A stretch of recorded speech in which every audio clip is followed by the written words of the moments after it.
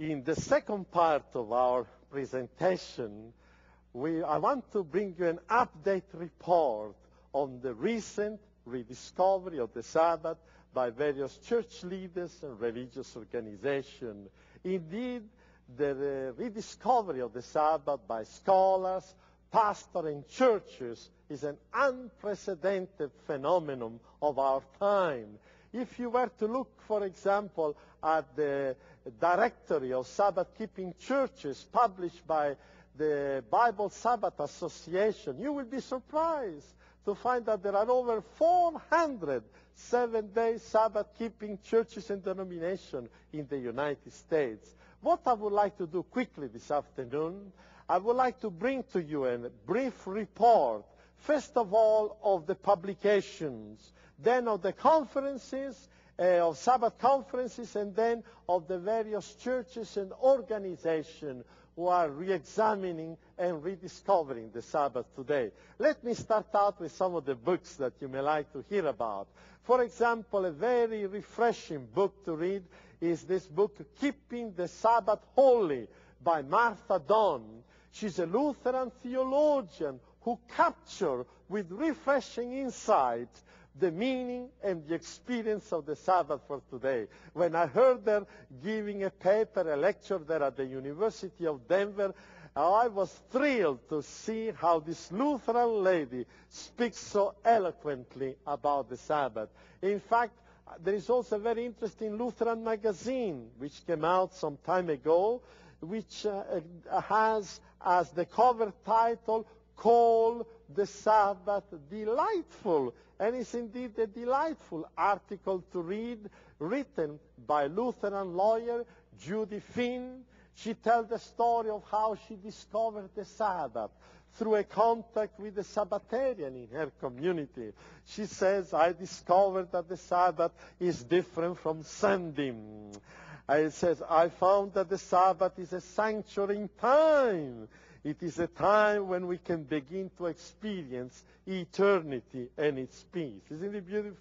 Another book I like to mention quickly is entitled Catch Your Breath, God's Invitation to Sabbath Rest. Now, all of these books, by the way, are all written by non-Adventists, people who are just rediscovering the Sabbath today. The author of this book, for example, is Don Postema. He's a chaplain at the University of Michigan. And you will love to read the book. It's only 150 pages. He tells the whole story of how he discovered the Sabbath. He was looking for inner peace and rest in his life. He tried transcendental meditation. He tried yoga. But nothing really satisfied him until he was introduced to the Sabbath.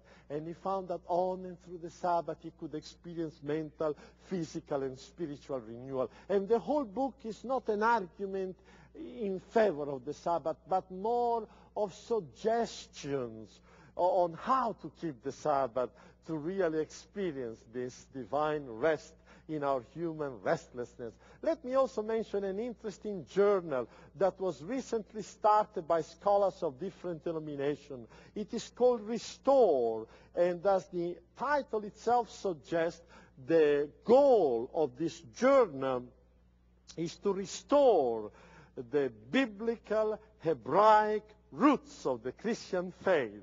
And what is interesting, there are scholars of all denominations contributing. And this particular issue was devoted to the Sabbath, restoring Shabbat, a time for God and the family. And they invited me to contribute an article. And the title of my article is The Good News of the Sabbath.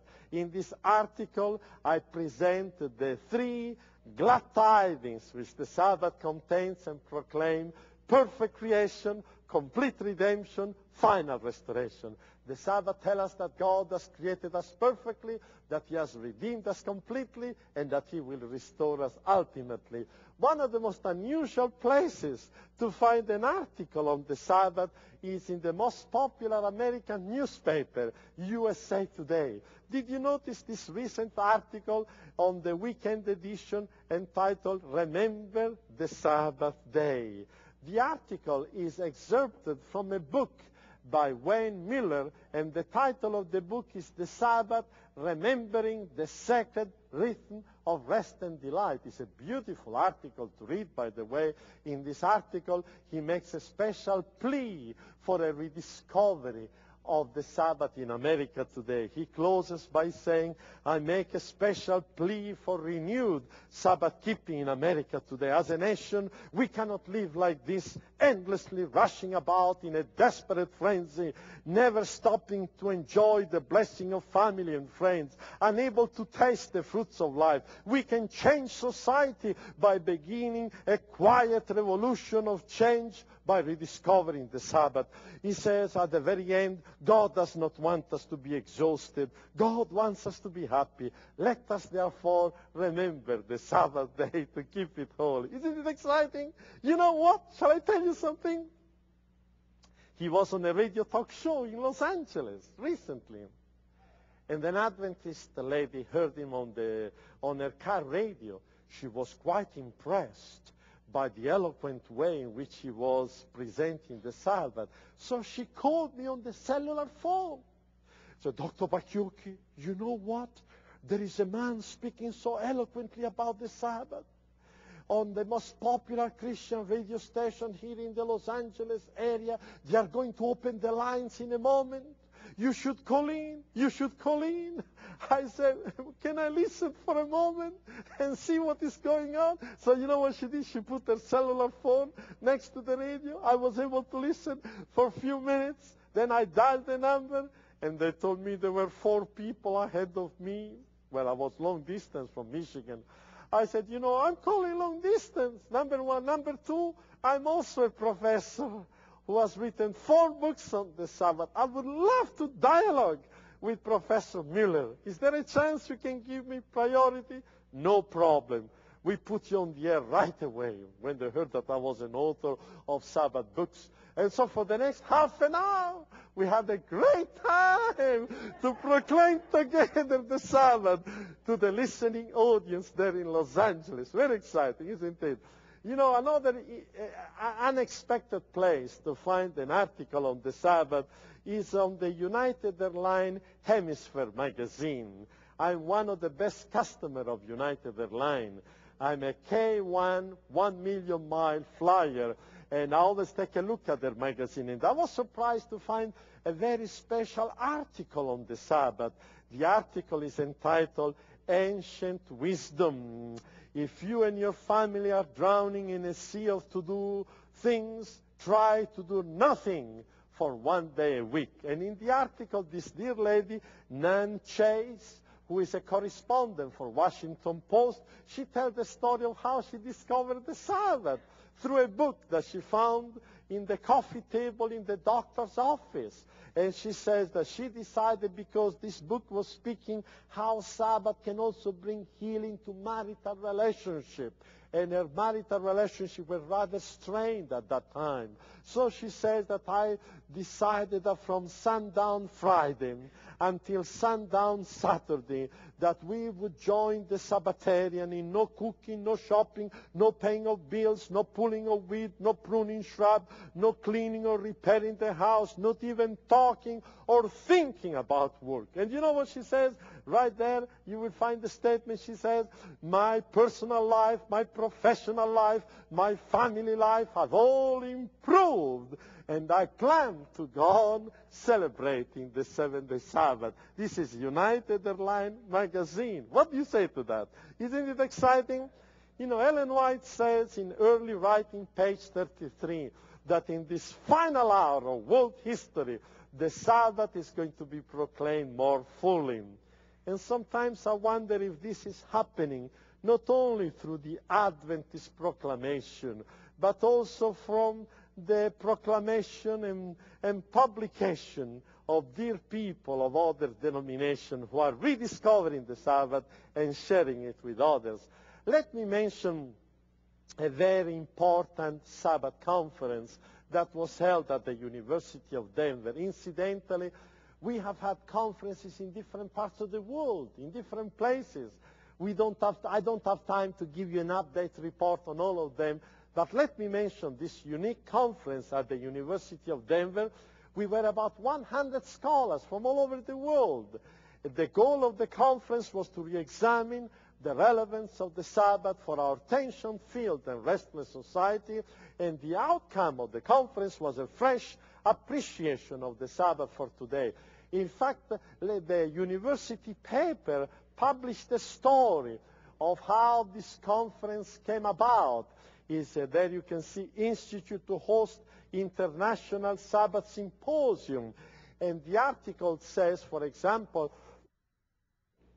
that the director of the Center for Judeo-Christian Study, Dr. Wagner, he said that he heard an audio tape of Adventist scholar Samuele Bacchiocchi from a lecture given on the Sabbath. What happened? I was there in Denver, at the First Denver Church, and on Saturday night, like tonight, a young man who was a student at the University of Denver, not only he bought the green book, Divine Rest, but he also bought my cassettes on the Sabbath, and then he loaned it to the professor.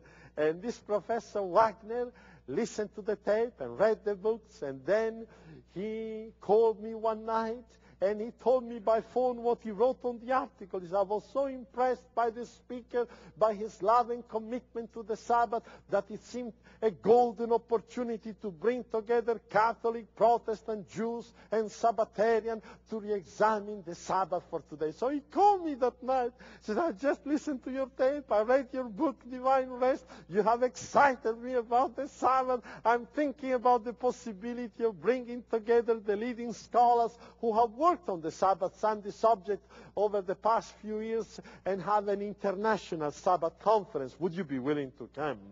I said, Dr. Wagner, don't repeat this twice. Once is enough. I'll be excited to come. And I was given the opportunity of delivering the keynote address. All the papers that were presented at the conference were published in this book, which is entitled The Sabbath in Jewish and Christian Tradition. Folks, you know what? This is the only book written by scholars of all denominations who speak eloquently about the Sabbath. Isn't it amazing? You have Anglican, Southern Baptist, and Methodist, and people of different faith, scholars who have contributed chapters to this book. And let me tell you this, they gave the responsibility to a Catholic scholar, Professor Dennis Kennedy, to respond to my paper. Since we are in Texas, you might be interested to know that Dennis Kennedy is a Dominican scholar, professor here in Texas, in Houston, at the St. Thomas Catholic Theological Seminary. When I heard that he was going to be the respondent, I got a little bit apprehensive, because I know that in my paper I presented some of the information which could have been seen to be a rather confrontational, particularly when I dealt with the role of the papacy in changing the Sabbath to Sunday in early Christianity. So I was prepared from some kind of a, what shall we say, debate, you know. But you know what? When he began, he was so gracious. He says, after reading the books of Dr. Bacchiocchi and listening to his eloquent presentation, I am not in the mood for confrontation. And you know what he did? Would you believe it, what he did? He gave the most beautiful sermon on the Sabbath I have ever heard in a long time. For the next 40 minutes, he gave a beautiful meditation on the relevance of the Sabbath for our tension-filled and restless society. And when he came to respond to my paper, he said, for example, this is all in the book, by the way. I'm just quoting a paragraph from the book. We humans need to experience God's sanctifying presence. So we keep the Sabbath to follow the divine example, to acknowledge God as creator, and to participate in God's rest and blessing. The Sabbath is the sign of the covenant between God and us. Through the Sabbath, we look back to the past perfect creation and forward to the ultimate salvation. Isn't it beautiful? Catholic priest with his dog collar, speaking so eloquently about the Sabbath. You know what happened? I got so excited. You can tell. Sometimes I get excited a little bit. don't I? I got so excited that when he finished his presentation, I sprang forward, I grabbed his hand, I said, Father Kennedy, may I extend to you the right hand of fellowship into the Seventh-day Adventist Church? You proclaimed such a beautiful sermon on the Sabbath. You deserve to be an honorary member of my church. He looked down and said, well, thank you, thank you. I'm not so sure if I'm prepared to accept it here and now. I knew that he wouldn't accept it, but I thought it was beautiful that it was a Catholic priest giving such a beautiful presentation on the Sabbath. Now let me share with you an incredible experience. The visit of Dr. James Westbury, who is the executive director of the Lord's Day Alliance of the United States. He came to pay a visit to our family right there in Michigan at Andrews University. Let me tell you how it came about. I sent to him my Sabbath books, particularly my book From Sabbath to Sunday, my doctoral dissertation. I always believe in sowing the seed. I always believe in giving the benefit of the doubt. I believe that's why I wrote such a lengthy open letter to Dr. James Kennedy, because I like to believe that he's a sincere man who may be sincerely wrong. And we must not assume that just because he's not a member or a preacher in our church that he's a hypocrite. You follow me? I always like to give the benefit of the doubt. So I sent him a copy of my book, and he responded with a beautiful letter where he proposed to come to Andrews and visit with me. In his letter he says it would be a great joy to meet and talk with you. Such a conversation would give me additional ideas about how the Lord's Day should be observed. If you propose a time and the place for such a get-together, it would be an honor for me to meet and talk with you. Mamma mia. I said, what am I going to do? I asked my friends there at the university, should I dare to invite him? What will people think if the executive director of the Lord's Day Alliance of the United States come to Andrews University? They may misinterpret, but most of my friends say, what is the problem with it?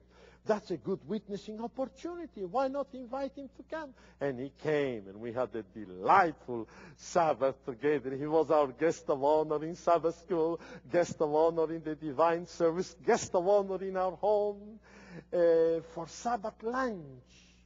I invited a number of colleagues to engage this man in a meaningful conversation. And you know what? I can never forget this noble-looking gentleman eating those Sabbath lasagna that my wife prepared. I wish I could give you a taste of those lasagna. They melt in your mouth. They are so delicious. And he was so excited. He ate them so fast. At a certain point, he was almost tempted to lick the plate. And he was asking all the time, said, Dr. Bacchiocchi, what is it that makes them so good? What is it that makes them so good? I said, Dr. Westbury, there is la salsa sabbatica, the Sabbath sauce that makes them good. So please ask your wife for the secret recipe of the Sabbath sauce so I can add some gusto to my Sabbath celebration. And my wife didn't want to share it because in our Italian tradition, we offer the food, not the recipe, you know. The recipe are a family trademark, like Coca-Cola. They don't give the recipe to everybody, you follow me? But I prevailed upon my wife. I told her, you know, darling, the Christianity is sharing. We have to learn to share even the recipe. So when I wrote my book, The Sabbath in the New Testament, would you believe it? There is a whole chapter here with 20 of our favorite Italian Sabbath recipes. So if you like to add some gusto to your Sabbath celebration, you have the recipe here. Now, let me tell you what happened. When I took him to the airport that Saturday night, you know what he said? Sam, I want you to know that this was the most delightful Sabbath I have ever celebrated in my life. It was the only one. Obviously it was the most delightful one. He says, would you be willing to come to Atlanta, Georgia? Next February 14, we have the annual meeting of all the board members of the Lord's Day Alliance of the United States. And I would like you to share with them what you have shared with me today. So he extended me an invitation to be the keynote speaker there in Atlanta at the headquarters of the Southern Baptist Convention. There were 150 religious leaders. And I was given 1 hour. I spoke for 70 minutes where I shared my research and made a special appeal in rediscovering the Sabbath. And would you believe it? All of them, with the exception of 5 Catholic bishops, all the rest stood up and gave me a standing ovation. And 36 of them requested my Sabbath books. Among them, there was Norman Vincent Peale, one of them who requested the books. But let me tell you the most incredible part of this story. Just before this godly man passed away, Dr. Westbury, he wrote me a beautiful letter. In fact, I have his letter right here with me. I have a bunch of letters that he has wrote to me. And in this letter he says, I thought of you 1,000,000 times. Your books are on my desk. I see them every day. I'm grateful for you and for all what you have done to the cause of Christ on the Sabbath day. I wonder if you would be willing to do me a big favor. This is what I have in mind. I've been wondering if it were possible for me to contribute financially to establish an endowed chairs for Sabbath studies. I checked with Andrews University to find out how much it would take to establish an endowed chair that could pay the salary of a professor who would devote himself full-time to research, to write, to publish, and promote the Sabbath. I was told by the dean of the seminary that it would take $500,000. So I called Dr. Westbury, and I said, well, it takes about $500,000 to generate enough interest to pay the salary of a professor on a continuous basis. Well, he said, Sam, that is more than I can handle. I would be willing to contribute, he said, $150,000. Would you be willing to raise the rest of the money? Well, I was prepared to do that. But a few months later, he passed away before his dream could come true. But don't you think that is beautiful? That he was a man who spent 25 years of his life promoting the cause of Sunday keeping through education, publication, legislation, and now on his deathbed, he felt the conviction, the compulsion to contribute financially to promote the biblical Sabbath. What do you say to that? Isn't it beautiful? I thought you might appreciate hearing about some of this development. Now, let me tell you about some of the churches that are rediscovering the Sabbath today. First of all, about the Sabbatarian Methodists. Dr. Steve Sanchez, a Methodist bishop, accepted the Sabbath in 1996 after reading my books and also reading some of the early sermon of John Wesley. John Wesley is the founder of the Methodist Church. I was not aware of it, but he sent to me those sermons. Would you believe it? In the early day, John Wesley was a 7-day Sabbath keeper. And the writing of John Wesley, the early writing, are being published today on a bicentennial celebration of his work. And in the early day, he was a 7-day Sabbath keeper. So this Methodist bishop, Steve Sanchez, after reading my book and the sermon of John Wesley, accepted the Sabbath, started sharing the Sabbath.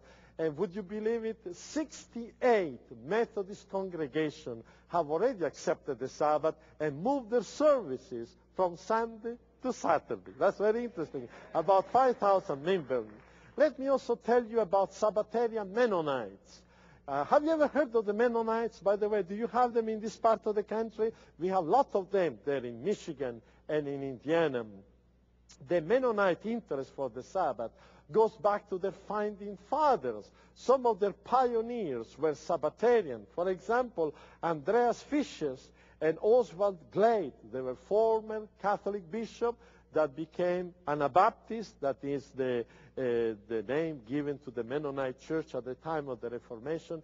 And they became the pioneer and promoter of the Sabbath. And both of these men suffered martyrdom. You should read this biography of Andreas Fischer and the Sabbatarian Anabaptist written by Daniel Lichi, a Mennonite professor. It's an incredible biography. He spent 2 years in Europe visiting all these archives and libraries, reconstructing the life of this man, of how he discovered the Sabbath, promoted the Sabbath, was captured, was hanged outside the castle, for his Sabbath preaching. Would you believe it? The rope broke, and he fell down and was able to escape.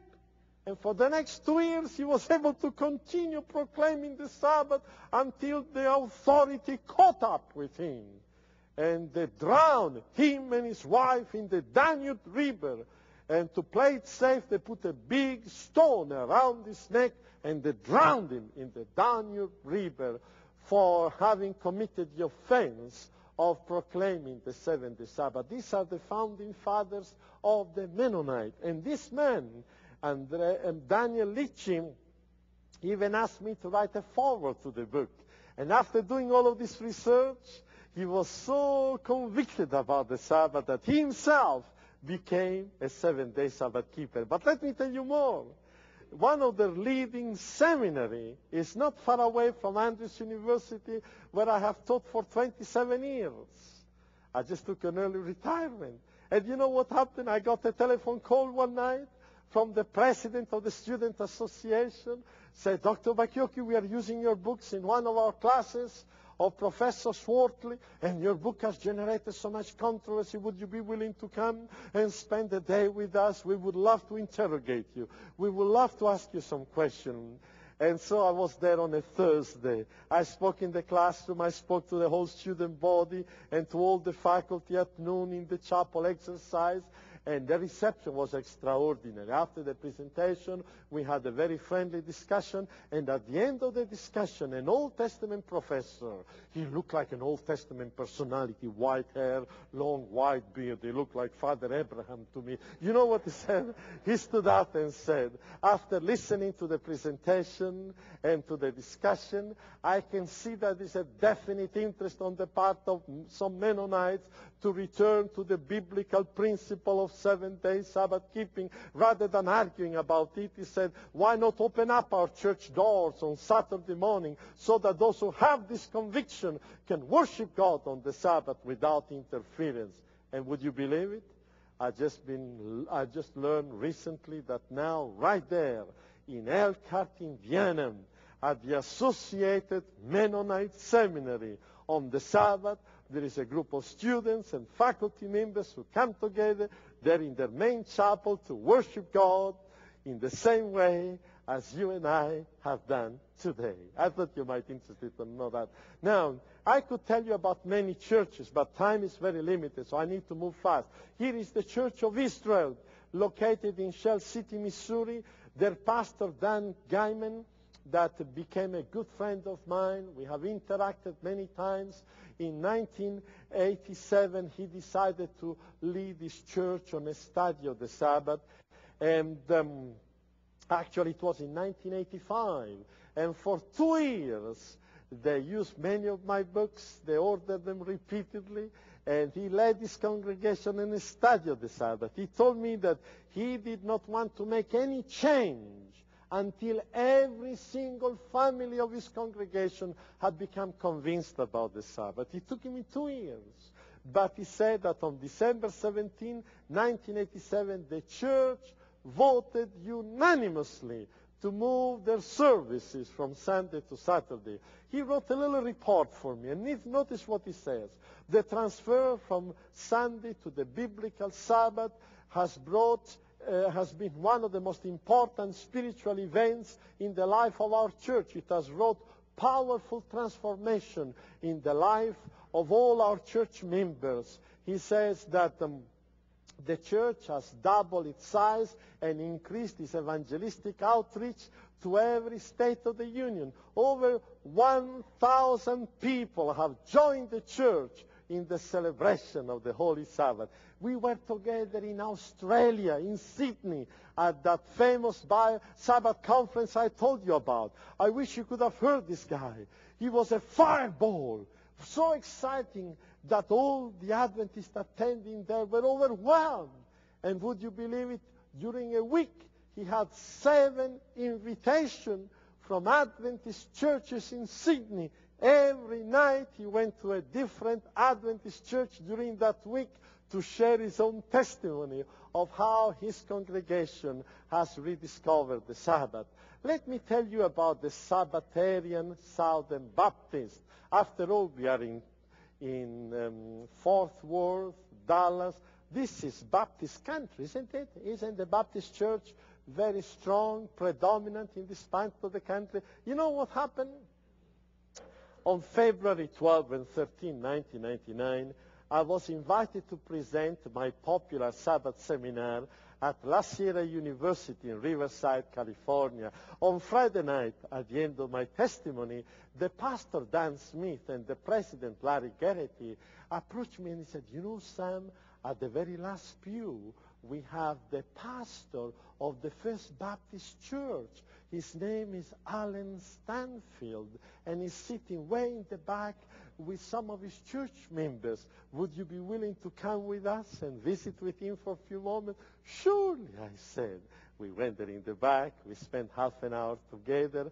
I gave to Pastor Stanfield an autographed free copies of my latest Sabbath book, you know, the Sabbath under Crossfire. And would you believe it? He came back the next morning. He came back on Sabbath afternoon. And when I greeted him on Saturday evening, he said, Sam, I want you to know that I'm determined to re-examine the Sabbath for myself and my congregation. You know what happened? A week later, I got a request from one case of this book. He got about 50 copies that he wanted to give to all the leading family of the congregation. And for the next 6 weeks, they used the book as a kind of a study guide. And you know what? On April 21, 1999, this is the letter that he wrote to me. He says, we voted to become a Sabbath-keeping church on April 21, 1999. He says, your books were a tremendous help in our search for the truth, which included the historical events which brought about the change from Sabbath to Sunday. And the following Saturday, because April 21 was a Wednesday night when they had their business meeting deciding on the change. And the following Sunday, April 24, for the first time, the First Baptist Church there moved their services from Sunday to Saturday. If I had time, I could tell you of other Southern Baptist churches, a couple of dozen of them who have followed the same example. And you know what is exciting about this? What I find it very interesting is that there are Seventh-day Baptists, as this round logo says, but they are still associated to the Southern Baptist Church. In other words, they have requested their mother church, the Southern Baptist Convention, to accept them as Seventh-day Baptists. There is a Seventh-day Baptist denomination, by the way, but they did not join the Seventh-day Baptist Church. They are still associated with the Southern Baptist Convention, but as Seventh-day Baptists. Isn't that interesting? This is a very interesting development. Now, let me tell you something very recently. I've been in Orlando, Florida several times these past few months. You know why? My daughter is there teaching at the School of Nursing of the Orlando Hospital. And my wife, during the winter, she asked me if she could go down there because it's much warmer. She cannot take the cold Michigan weather so well. Every time she goes out when it's cold, she gets a terrible migraine headache. And so she went down there, and what did I do? Well, every other week I accepted an invitation, a speaking engagement in the Orlando area. I have spoken, I don't know in how many churches there. And one weekend I was there at the Winter Spring Church, beautiful church. And there was this pastor, Ronald Cargill, who came. Notice what he says. I've been the senior pastor of the Harvest Tabernacle Church in Apopka, which is one of the suburbs of Orlando, for 35 years. During that time, he says, I have challenged the Sabbath many times. In fact, he told me that he has written a book against the Sabbath. We attended the meeting. He says, I attended your lecture when you were here in Orlando area recently, and I was truly blessed and bought every one of your books. And to make a long story short, he had a 400-member congregation. He lost most of his members. He only got about 60, 70 left. But would you believe it? he has been attending an Adventist church right there in Apopka, Orlando. And when I was there, when was this, about 5-6 weeks ago, in Daytona Beach, which is not too far away from Orlando, the pastor of that church, the Adventist pastor of that church, gave the rest of the story to the congregation. On Saturday night, during the question and answer period, he stood up and said, Dr. Bacchiocchi, you might be interested to know that Ronald Cargill, with a whole group of his members, are attending my church now, and they are receiving Bible study and plan to join our Seventh-day Adventist church. I thought you might be interested to hear that. I could tell you also stories about Catholic bishops who have joined the church. Here I have a letter from Bishop Julius Massey. He had been reading a copy of my book From Sabbath to Sunday that an Adventist lady loaned him. So he wrote to me to get his own copy. He says, I believe that your book will give me the information which I have long sought. And in the last paragraph, notice what he says. I sincerely desire to know the truth. If one is sincere but wrong, he's still wrong. Folks, isn't that a beautiful confession to make? That if one is sincere but wrong, he's still wrong. And I want you to know that there are a lot of sincere people out there who are sincerely wrong. And God is giving to you and to me today unprecedented opportunity to reach out to these people. I wish I could tell you some of the story of some of these church leaders. Another Catholic bishop, his name is Giuseppe Fradale. I think I have his letter right here with me. You know what? He invited me as the guest of honor for his baptism right there in New York. I have his letter written in Italian. Beautiful letter. He said that my research had been instrumental in helping him to accept the Sabbath and join our church, so he invited me as the guest of honor there at his baptism.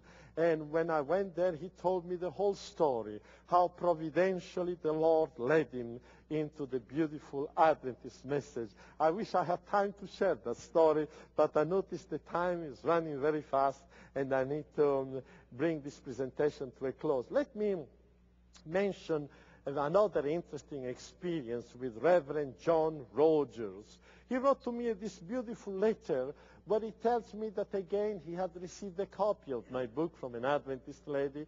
He was to return it to her, and he wanted to have a copy for himself. He says here, no minister library can be complete without such a wonderful book. But what caught my attention was the last paragraph where he said, I feel that your book will become one of my best tools in helping my church member to become seven-day Sabbath keeper. You know what I did? I prepared the whole package.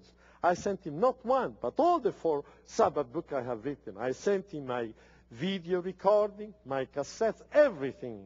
And I was wondering what would happen. And you know what happened? 3 months later, on a Sunday morning, the telephone rang. It was our Adventist pastor from Pontiac, Michigan, who called me. His name is Royce Mentor.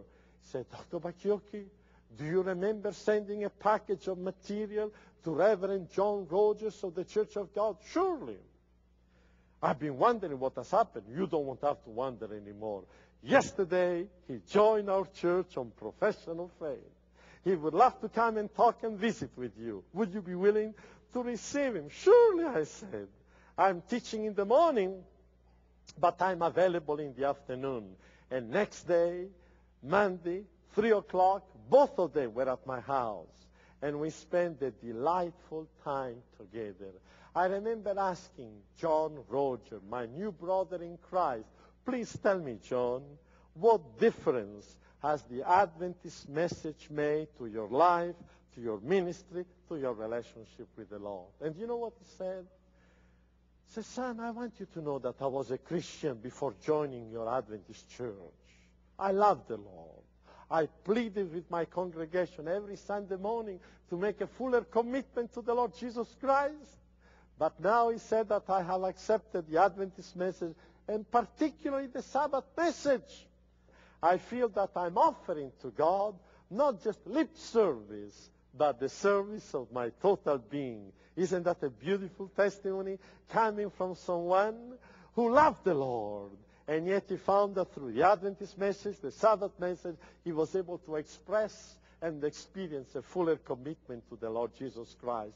In closing, fellow believers and friends, We have seen this afternoon that the Sabbath is being attacked like never before. Why? Because it affects vitally our relationship with the Lord. We have seen that this controversy is not just about names, Saturday versus Sunday. It's not just about numbers, first day versus the seventh day. But it has to do with two different forms of worship. Lip type of service to God versus a service that engages our total being.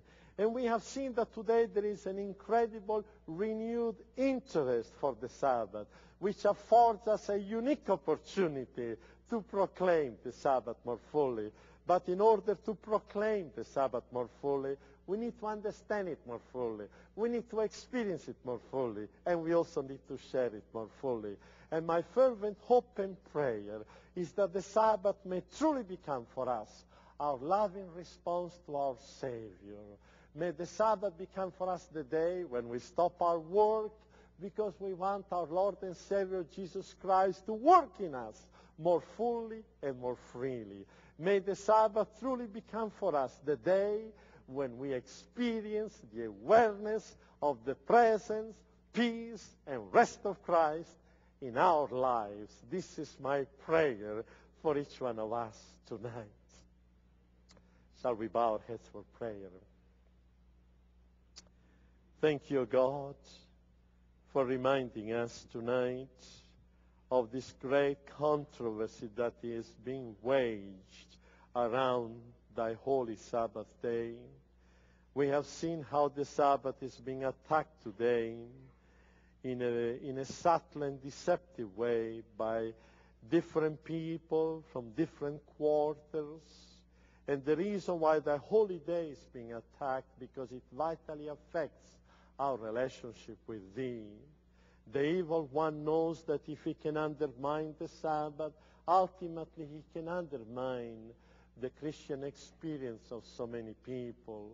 We are grateful to thee tonight, O God, that thy Spirit has been touching so many lives, bringing so many people to a renewed understanding and experience of the Sabbath.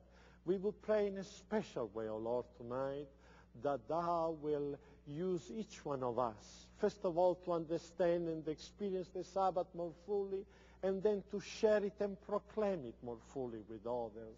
May the Sabbath truly become for us, O Lord, not a day of frustration, but a day of joyful celebration of thy creative and redemptive love. May the Sabbath become the day when we draw closer to thee and closer to one another, I pray, in the name of Jesus. Amen.